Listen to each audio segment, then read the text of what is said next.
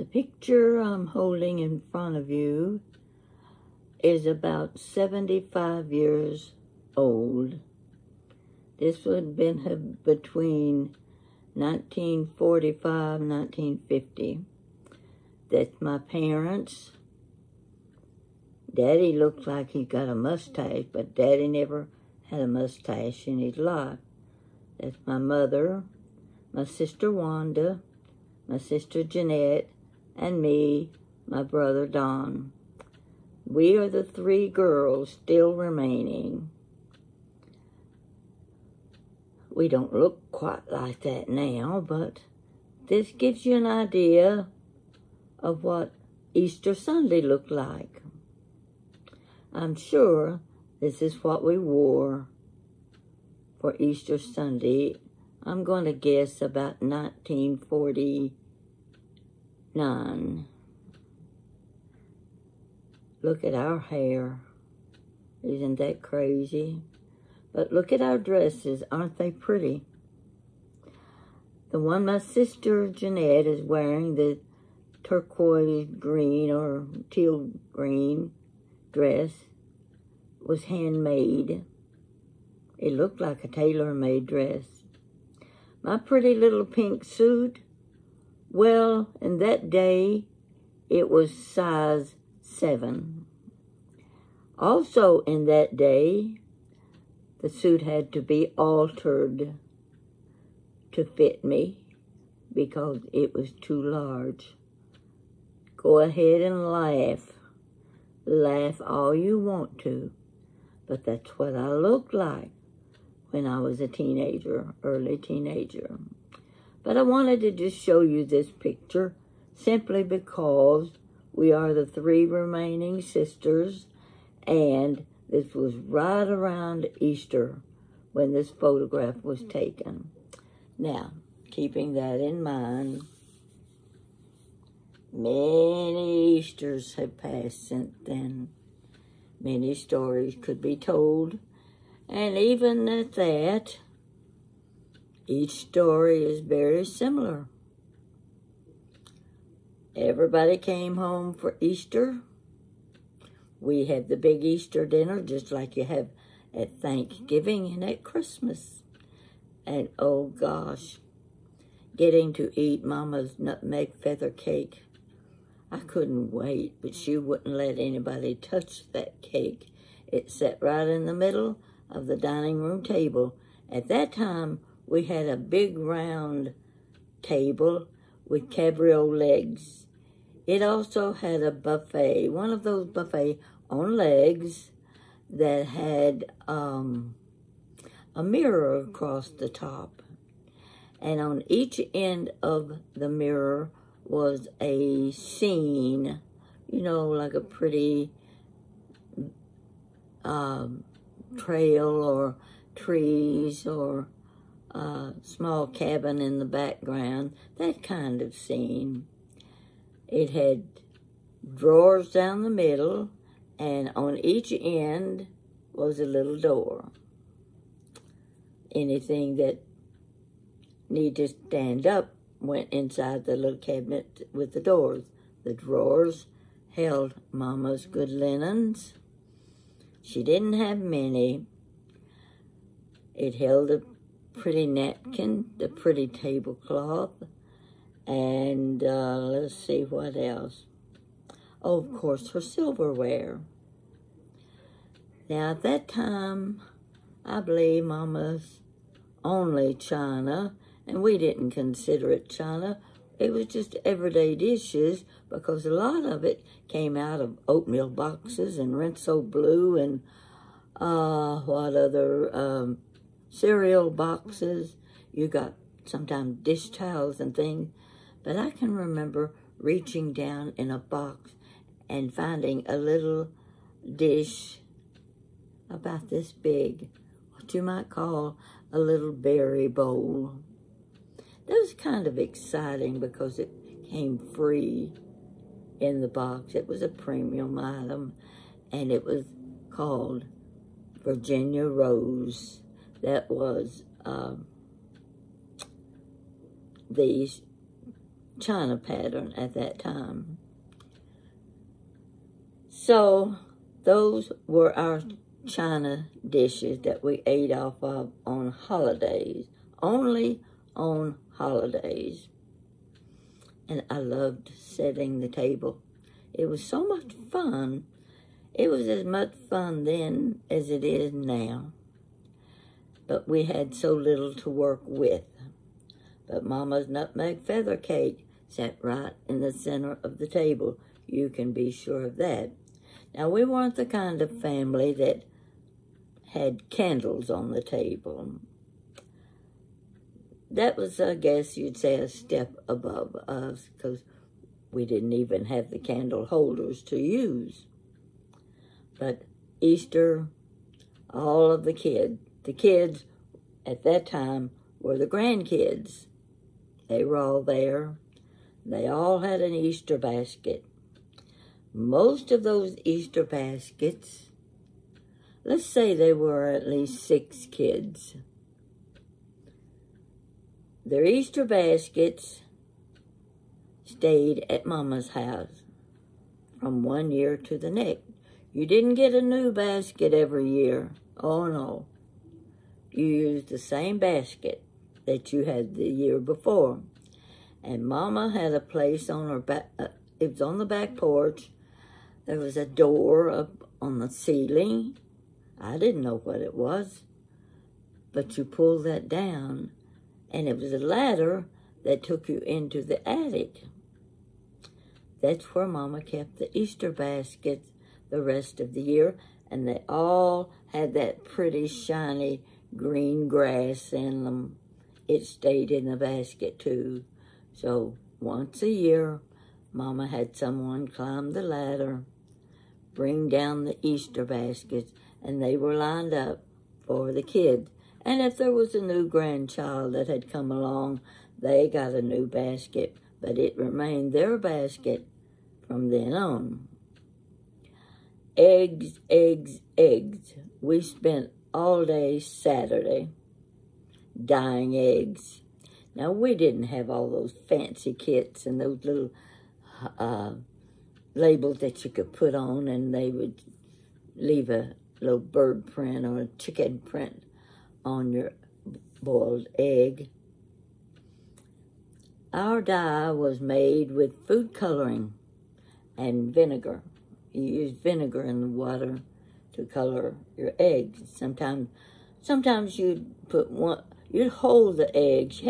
We didn't have any utensils to work with. We just used our hands. You'd hold one end of the egg down in the cup of dye, and you'd stand there and hold it until it turned a pretty shade of pink. Well, you took that out, let it dry a little bit, and then you turned the egg around and you put it in yellow. There's a cup there. Teacups. Each teacup had a different color of dye. And then sometimes we just put it in the pink and put it in the blue and put it in the yellow and put it in the green. You didn't know what you would come out with. By then it might turn out to be gray or purple, but that didn't matter. So we always had one special egg that we could dye, and that was going to be the prize egg. When we had a big yard, lots of little tufts of weeds and bushes, and like we had the lily of the valley that ran along the edge of the house, and Mama had her irises. Oh, she had the most beautiful irises. Those big old-fashioned ones that had the purple, had the little purple tongue down the middle of each petal. Purple and yellow. Gold, I should say. Looked like gold. But I loved Mama's irises they grew along the branch. So that was basically Easter, and while dinner was being fixed, the kids had already received their Easter basket. they all went down in the yard, and somebody, one of the adults, would go out and hide the eggs. And then later, another one would hide the eggs. They took turns. And that afternoon, I'm telling you, you better like boiled eggs, because the eggs were peeled, the salt shaker was brought out, and we ate boiled eggs. That was our treat for the afternoon. Don't think I could do that today. But Easter was pretty special. Everybody had their new Easter outfit. Oh my gosh.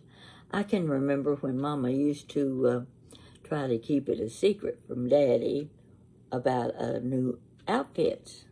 Here's us girls. It might be 2 girls, might be 4 girls. It just depended on the year and how old you were. And we all got a new outfit. Now, it wasn't a simple thing. We begged and we pleaded and we bargained and we agreed to do anything that we had to do, even washing the windows if that was necessary to get those new shoes. Oh, yes, we had to go down to French's shoe store. 2 brothers had this shoe store. Nothing fancy about that shoe store. You just opened the door and there was a long room with shelves on 2 sides and big shelves down the middle, and they went almost to the ceiling with shoe boxes. But that's where we bought our shoes because they didn't cost as much as they did at Belk's and Penny's. And we would try on. My sister Wanda and I would go together. Mama would give us $3 each. That had to buy our shoes regardless of whether we liked it or not. So Mr. French he was such a nice man, and he was so helpful. He tried his best to please us with our $3. And sometimes the shoes we liked best were $3.99. We couldn't buy those. We just had $3 each. Mr. French would let us have our Easter shoes for $3. This was every year. That's the way it worked. Well, you saw the dresses that my sisters had on. You saw the little suit that I wore. Like I said, it was a size 7 linen suit. I mean, I was dressed to the nines. Yes, I was. I loved that suit. It fit so beautifully. And I kind of like being that size. Never been that size since. But still, I've got the photograph to prove that I was at one time. My 2 sisters were wearing the high heels then. I was still wearing flats. Flats with a little buckle across the foot. You saw my brother in his sport coat. And, of course, Mom always wore her hat. Now, I don't know why we didn't have on hats that year, because ordinarily we had a new purse, we had new white gloves, and we had our Easter bonnet. From head to toe, we had on new clothes, new outfit, and did we feel pretty. But it took a lot of begging to get those outfits. Mama always, we don't have the money. We can't afford it.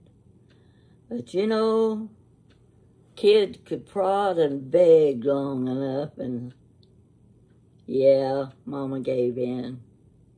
We got what we wanted. Always got what we wanted. But we went through pure torment, thinking we weren't going to have a new outfit for Easter. but we got that outfit for Easter.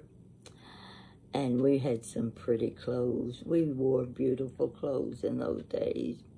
Didn't matter what store it came from. So you saw the picture. You saw my two sisters that are still living. I just got through talking to one of them, and I think we talked for about an hour and a half. Now, right now, I can't tell you what we discussed, but it must have been pretty important to spend an hour and a half talking to each other. She lives in Western Kentucky. So, anyway, of course, she called to see how my condition was and see if my knots had gone down. See, my hair kind of covers knots, so it's right back here. It's kind of soft, too. You know, never had anything like that before. So, I'm getting better. Don't want anyone worrying about me. My doctor, he's a good doctor, and he assured me that I was going to be okay. Everything's going to get back to normal. Now, I don't remember what I really was going to talk about. I had been looking at some photographs, and I don't know what I did with them.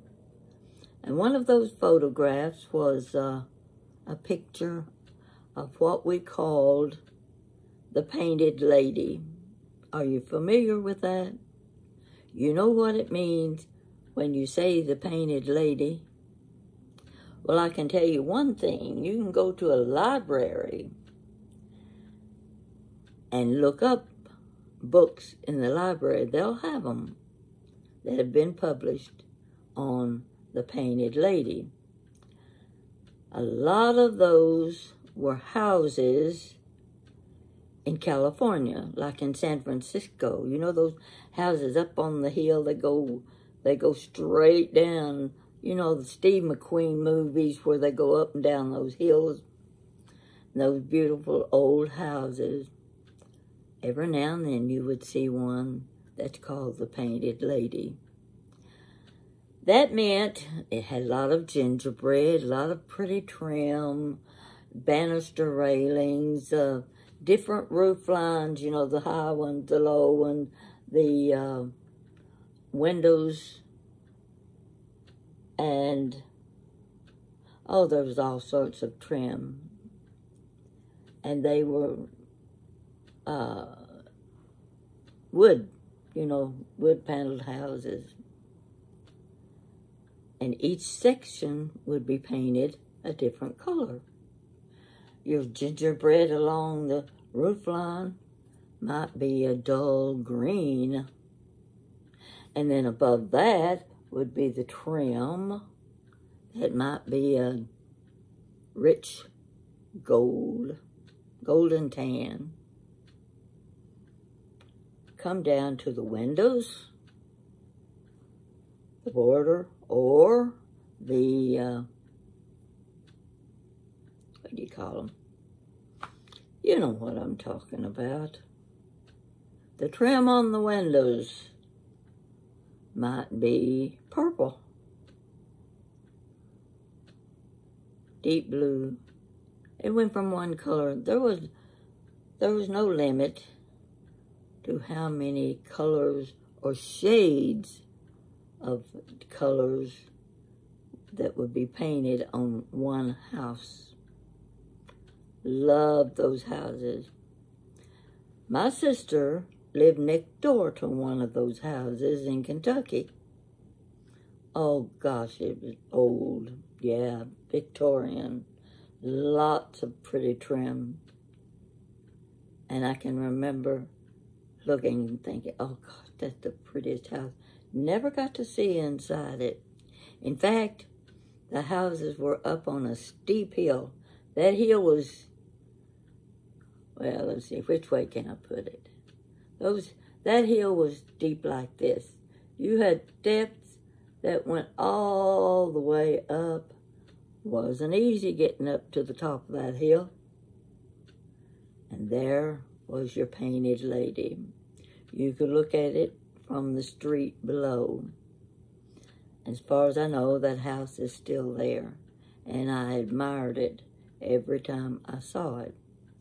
Now, when I was living in Tennessee, I worked with a lady who had a son living in, I don't know if it was Chicago or New York City. And she told me that her son's house was in a publication called The Painted Lady. Oh my gosh. I knew what she meant, but I'd never seen a book. She brought the book to work. Big, thick, hardback book. Oh, goodness. If you love beautiful old Victorian homes, what a delight it was to go page by page. But it wasn't his house that was the featured attraction. It was just one window. One small, I don't know, the window was probably 2.5 feet wide, maybe. It could have been an octagon shape. I've forgotten. I saw it, but I can't remember the details. But it was a small window on one side of the house. Now, that's what the people publishing the book came to his home for, was to take pictures of one little window. It was a beauty, I'll tell you that. I was impressed. And of course my friend was too, because she said while they were working on the windows, she got to go visit them and watch them decorate and use. They would use anywhere from 3 to 6 or 8 different colors of paint. If you're not familiar with what I'm talking about, go to a library somewhere and see if they've got any books called The Painted Lady. If you like beautiful old houses, you'll be impressed. Now, I don't know why I told you that story. It's just whatever pops in my head. You know, I'm getting to the point I'm running out of things to talk about. Now, one lady was looking back at one of my old stories that I'd told. It had to be a 1.5 years ago. And in the video, she spotted a painting behind me on the wall, and she wanted to know about the painting. It was of a little girl. I had to look it up to see what painting she meant. She wanted to know where it came from. So I looked up the story, and I saw the painting over my shoulder, and I said, oh, that one.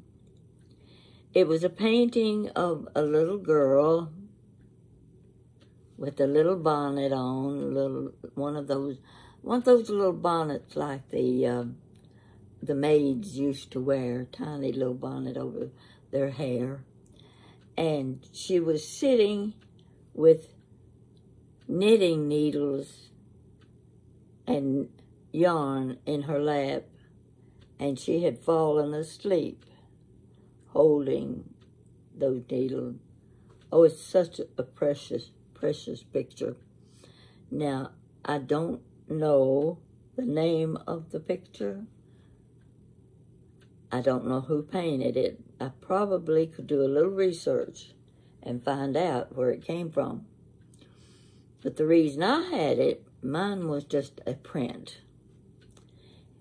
I used to go to a framing shop on where they built windows and put in glass in windows and in picture frames. They made picture frames for photographs, whatever. I used to go there and borrow their catalogs. They had catalogs that was full of famous paintings. You could order the prints. You know what I'm talking about. You've probably ordered prints yourself. So that's where I would get my old prints. I would order them when they came in. I would have the shop glue my print to a hardboard, what I call a hardboard, fiber board. It was about, quarter inch, or half inch thick, nice and sturdy. And they would seal the print to that board. I would take it home and I began working on it. I bought a tube of, I forget what it was called. It was a clear gel. I coated the picture with this clear gel with my paintbrushes. You know, give it the brush stroke look. And when that dried, first I had to do a spray job on it to protect the print itself. Then I used the clear gel, and I wanted it to look like an original painting. So I brushed and I brushed. Let's see if I've got a paintbrush here. Right here.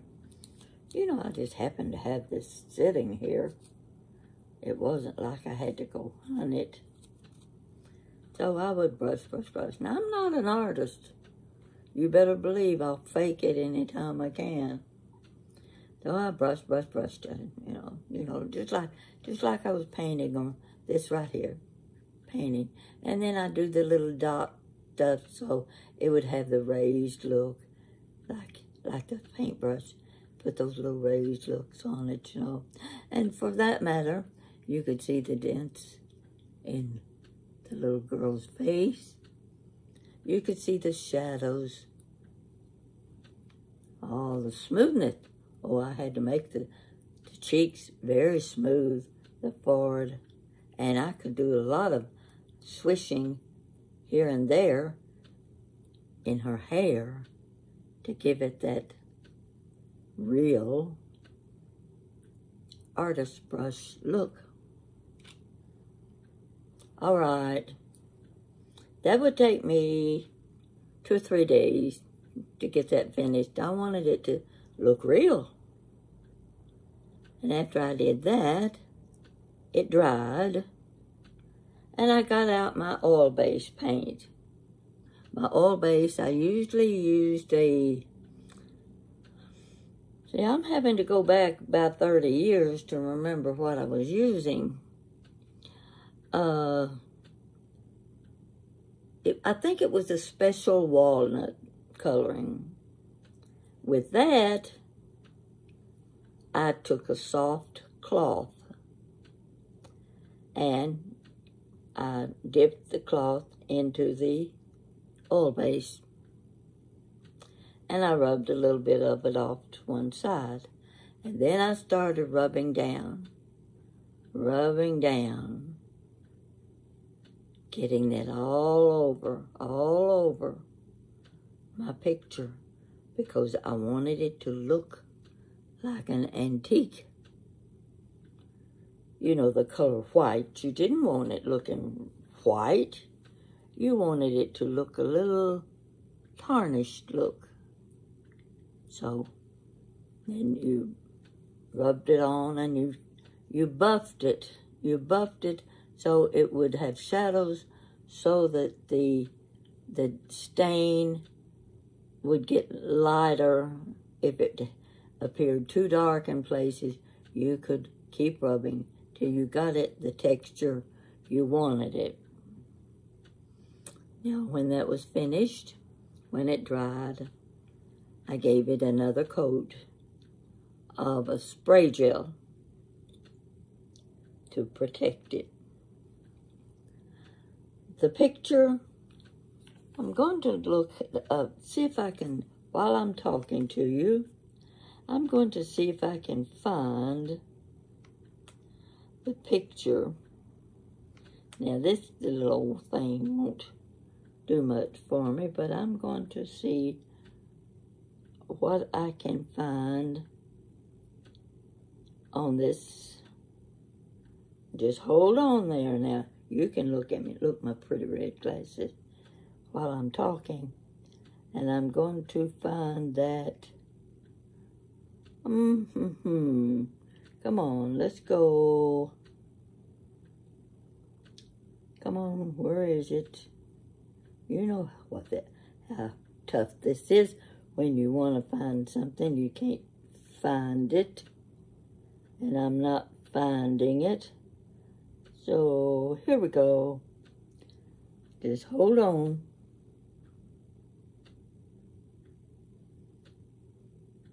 Do you like this shirt? This has been a really nice shirt to wear. Okay. I'm going to, let's try again. One more time.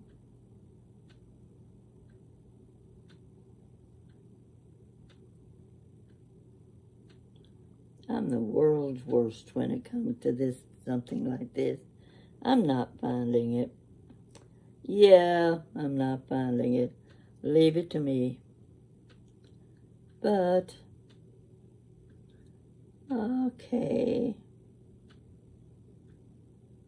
I just might get it this time. FactsVerse presents things that you never knew about Dolly Parton.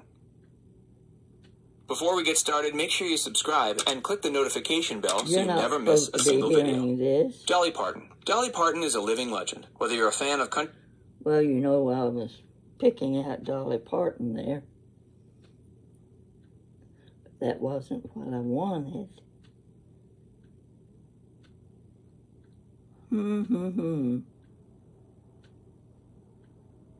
It doesn't want to give it to me.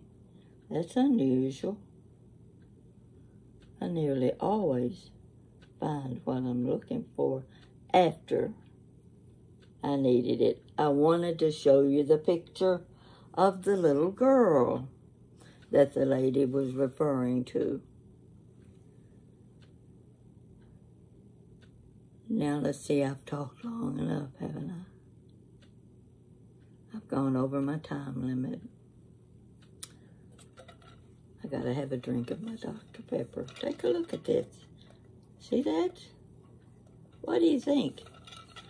I got good friends, haven't I?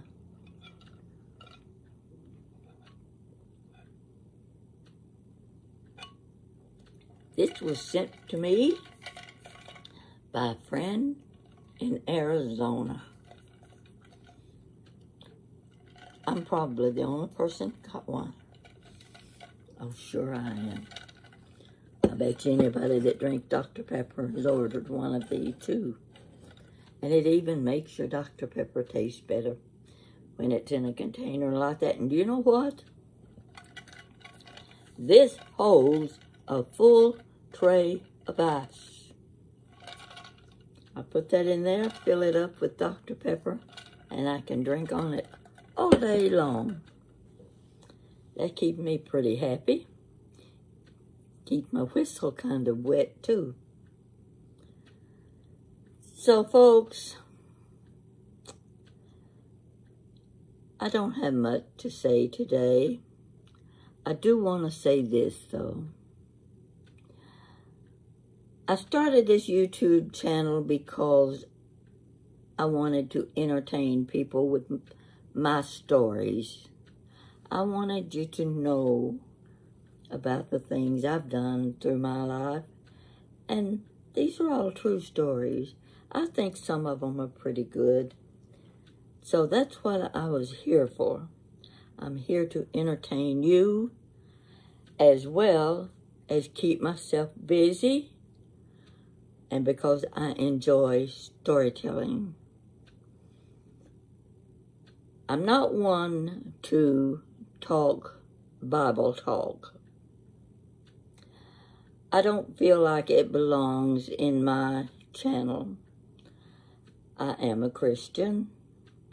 I grew up in a good Christian home. My dad was one of the best Bible teachers I've ever known. Not only I think that, but it was said many times by scholared men. But what I'm trying to say is, I don't want to take your time reading Bible scriptures to you. In fact, if you want Bible scripture, most of you are like me. You've got a Bible. You can read your own scripture. Take a look at this. Look at this. What do you think? My daughter gave me this book. Look how thick it is. See the gold edging? Oh, I love that. Nice leather Bible. And the best part is, look at the print.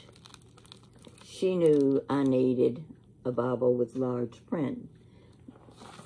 This is the new, what they call, the new King James Version. I'm showing it to you because if I want scripture, I have my own Bible. I can read the scripture.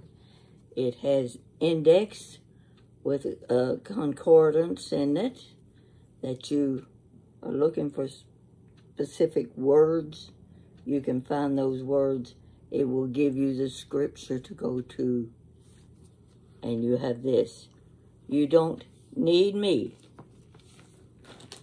to be reading scripture to you day after day after day. I only want to converse with you, communicate with you, tell you good stories, a few sad stories, some humorous stories. I do try to keep you laughing because we need laughter in our lives. I'm not a Bible teacher, so don't expect that from me. And I don't want to bore you to death by reading the scripture to you. I want to tell you, pick up your own Bible and read the scripture yourself. You don't need someone reading it to you. So I'm going to stop with that. I just wanted it made clear that that's not the kind of stories I'm telling you. They're stories for everyday life. They're stories from the past. And maybe a few stories that will lead you into the future. I hope you like the things I tell you. I try my best to please you. And I figure if I can please myself, I'm going to be the hard one to please. So if I can please myself, and if I can make myself laugh, you will laugh too. This is Saturday night. You probably already done your hair for tomorrow. You're going to church. Some of you will. Maybe most of you will. However, I'll be hanging around home. I don't get out much these days because I've got to cure myself. You know how that goes. I've been warned, I've been told, and I've got to listen to what they tell me. The Lord has taken care of me during this major issue I've had with my head. One last thing about it. This bushy hair covers the knots on my head. So I've had several knots put on my head through the years, but this one just about took me under.